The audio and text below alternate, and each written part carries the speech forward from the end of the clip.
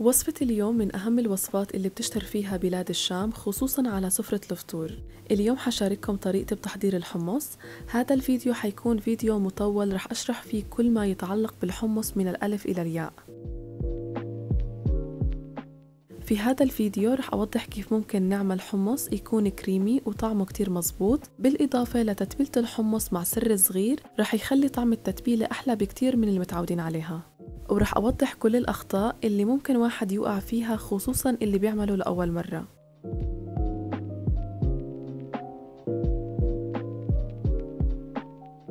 أول شي بدي أبدأ بحبوب الحمص. هون عندي حبوب حمص ناشفة. أنا رح أحضر الوصفة من الصفر. لو أنتوا حابين تختصروا هاي الخطوة وتستخدموا الحمص المعلب، صفوه من المي واغسلوه منيح قبل ما تستخدموه، بعدين لازم تغلوه حتى يصير بالقوام اللي رح أوضحه خلال الفيديو. عندي هون نص كيلو من الحمص أو ما يعادل كوبين ونص من الأكواب المعيارية. هاي الكمية عموما تعتبر كمية كبيرة. أنا شخصيا بحب أحضر كمية كبيرة من الحمص وبفرز الكمية الزايدة بالفريزر وبنستهلكها بوقت تاني. بالنسبة لهالحمصات بدي أنقعهم قبل 24 ساعة، يفضل إنكم تنقعوهم قبل يوم كامل. لو انتم مستعجلين اتركوه مينيموم من 8 ل 10 ساعات، غير هيك حتحتاجوا ضعف الوقت في طبخ الحمص حتى يصير بالاستوى والطراوة المطلوبة.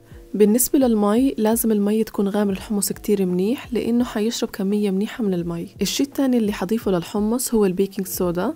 لكل كوب من الحمص بضيف له نص ملعقة صغيرة. بما أني استخدمت كوبين ونص من الحمص، استخدمت ملعقة صغيرة وربع من البيكنج صودا. عندي توضيح سريع لسبب استخدام البيكنج صودا في تحضير الحمص. في كتير ناس بتعتقد إنه الهدف من استخدام البيكنج صودا إنها بتساعد إن نشيل القشر عن حبات الحمص بعد ما يستوي. قشر الحمص آخر همنا. لكم أن تتخيلوا كمية الوقت اللي بيحتاجها أصحاب المحلات اللي بتقدم الحمص وهم بس قاعدين يشيلوا القشر عن حمصاية. الفكرة لحالها دراماتيكية. الحقيقة إنه البيكنج صودا فعلاً بيساعد إنه يلين قشرة الحمص، بس مش عشان نتخلص منها. السبب هو إنه لما تتزحزح قشرة الحمصاية تمتص كمية مي أكبر، وبالتالي الحمص بيستوي بطريقة أفضل وبنحصل على حمص أنعم. أما بالنسبة لقشرة الحمص فما بتأثر على التكستشر النهائي للحمص بالمرة، سواء شلتوا القشرة أو خليتوها فالنتيجة واحدة. تاني يوم حجم الحمص بيكون الضعف تقريباً. بصفيه من المي وهلأ بدي أطبخه.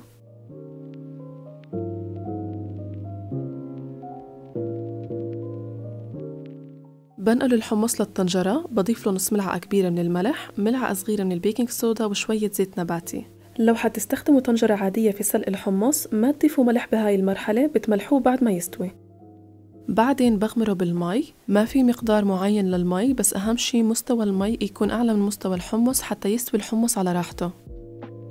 أنا هون استخدمت طنجرة ضغط لأني بدي الحمص يستوي كتير منيح، فطنجرة الضغط بتوفر علي كتير من الوقت. لو مش حابين تستخدموا طنجرة الضغط، خلوا في بالكم إنكم حتحتاجوا وقت أطول حتى يستوي الحمص ويوصل للطراوة المطلوبة، تقريباً من شي ساعة ونص لساعتين. قبل ما أضغط الطنجرة بستنى المي بالأول حتى تغلى. لما تغلى حتتشكل عندي طبقة من الرغوة البيضاء، بشيلها بالأول بعدين بضغط الطنجرة. أنا بترك الحمص بس تلت ساعة على نار عالية وبيطلع دايب دوب زي ما أنا بدي.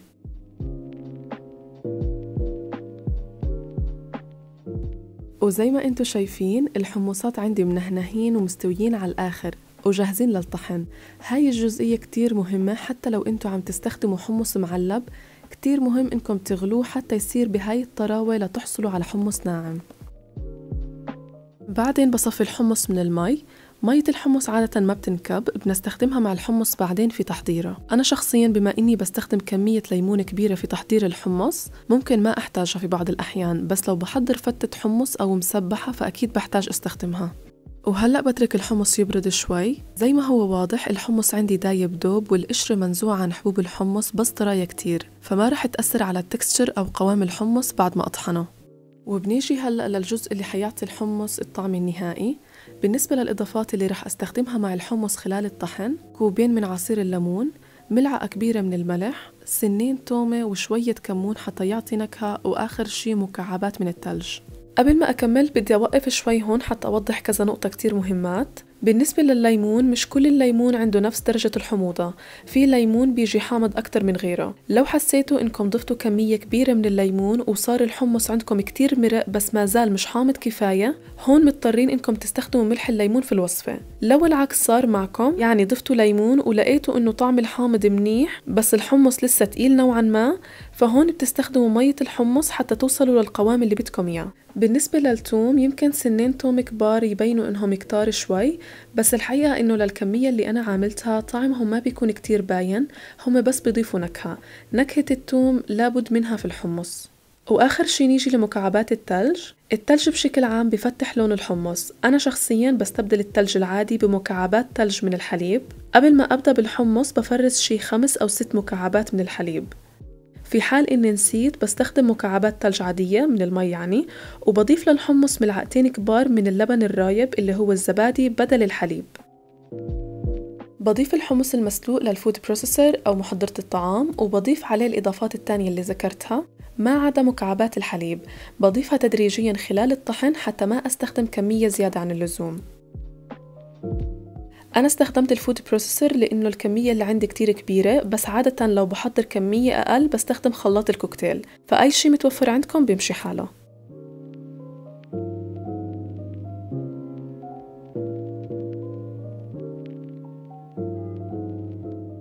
وهلأ بعد ما طحنت الحمص بتأكد إذا ناقصه شي من ملح، ليمون، تومة، كمون أو أي من الإضافات اللي حابة أضيفها للحمص، وبتأكد من قوامه. أنا شخصياً بفضل الحمص تاعي يكون كريمي، وهذا الشي بيعتمد على ذوقكم الشخصي. وهلأ بنيجي للمرحلة الأخيرة في تحضير الحمص، ألا وهو الطحينة. ما تخافوا أنا مش نسيتها، وهاي نصيحة كتير مهمة، خلوا الطحينة لآخر مرحلة. كتير ناس بتاخد وصفات مختلفة لتحضير الحمص، وبعد ما تطبق الوصفة بحذافيرها بتلاقي إنه الحمص طلع كتير تقيل، وتاني يوم بيصير التكستشر تاعه ناشف، أو طعمة الطحينة كتير غالبة على طعم الحمص. السبب إنه قوام الطحينة بيختلف من شركة للتانية. أنا شخصياً بحب أحضر الطحينة تاعتي في البيت، وبحبها تكون تقيلة نوعاً ما، نسبة السمسم تكون أكبر من نسبة الزيت، وهذا بفرق كتير بالطعم. كل اللي بحتاجه من نص كوب لكوب إلا ربع، بضيفها تدريجياً للحمص وبضل أدوق الحمص كل شوي. أول ما أوصل للطعم المثالي اللي بناسبني ما برجع بضيف طحينة. آخر شي بخصوص الحمص حابة أذكر إضافة بتميز فيها الحمص الفلسطيني، وهو البقدونس والتتبيلة. عنا في المطبخ الفلسطيني كتير شائع إنه نطحن الحمص مع بقدونس وتتبيلة في تحضيره. هي إضافة كتير لذيذة وبتعطي طعم ونكهة حلو للحمص.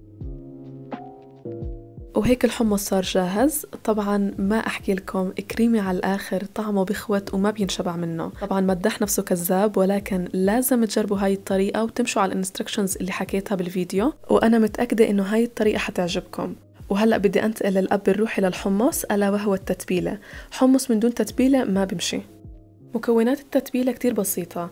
بنحتاج لفلفل أخضر حلو، أنا استخدمت 3 قطع حجمهم كبير. فلفل أخضر حراق، أنا استخدمت قرنين، ممكن تقللوا أو تزودوا الكمية حسب ذوقكم الشخصي. 4 أسنان من التومة، وملعقة صغيرة من الملح، وتقريبا كوب من الليمون. قبل ما أطحن المكونات بقطع الفلفل وبشيل منه البذر. بعدين بدي أضيف للتتبيلة مكون سري بس بيعطيها قوام وطعم ولون كتير حلو، هو الأفوكادو. هو اختياري، لو متوفر عندكم حلو، لو مش متوفر مش مهم. للكمية اللي حضرتها استخدمت أفوكادو واحدة. رح أضيف جميع المكونات في الخلاط وأخلطهم حتى يصير الخليط كتير ناعم.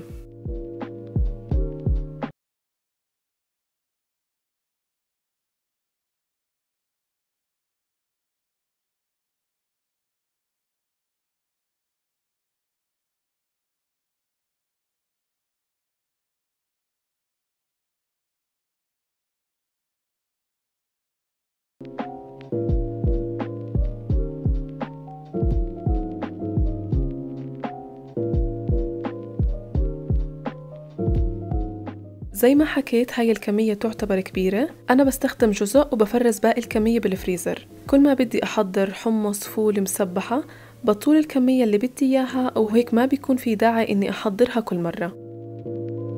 وهلأ بنيجي لأكتر جزء ممتع وهو الإضافات. الحمص طبعا لما يتقدم لحاله مع شوية زيت زيتون ورغيف خبز سخن وجنبهم كاسة شاي بنعنع بيكون أحلى فطور ممكن الواحد يفطره. بس أنا هون حبيت أتكلم سريعا عن الإضافات اللي بتتقدم عادة مع صحن الحمص. من أكتر الإضافات الكلاسيكية اللي بتتقدم مع الحمص هي التتبيلة وحبوب الحمص، ومن الإضافات التانية واللي كتير شائع عنا هو الفول المدمس، كمان بيجي مع حبوب الحمص والتتبيلة. بالنسبة للبقدونس هو عادة يستخدم للزينة، فممكن الواحد يستخدمه، ممكن يستغني عنه، ممكن كمان يطحنه مع الحمص زي ما وضحت خلال الفيديو. من الإضافات التانية كمان اللحمة المفرومة. أنا هاي اللحمة ضفت لها شوية بهارات، ما كترت عليها، ضفت لها فلفل أبيض، بهار مشكل، كمون، وعند التقديم برش عليها شوية سماق. ومن الإضافات اللي بحب أضيفها على اللحمة الصوص الأبيض. هذا هو عبارة عن ملعقة من اللبن الرايب اللي هو الزبادي مع ملعقة من الطحينة ورشة من الثوم الباودر، بخلطهم منيح مع بعض، بحطهم على وجه اللحمة. ومن البهارات الشائعة كمان في تزيين الحمص هو الكمون والبابريكا. في ناس كمان تستخدم سماق، أنا شخصيا بفضل أستخدم السماق بس مع اللحمة. وهيك وصفتنا لليوم خلصت. رح أترككم مع أفكار لتقديم صحن الحمص بطريقة حلوة، وبشوفكم فيديو تاني. باي باي.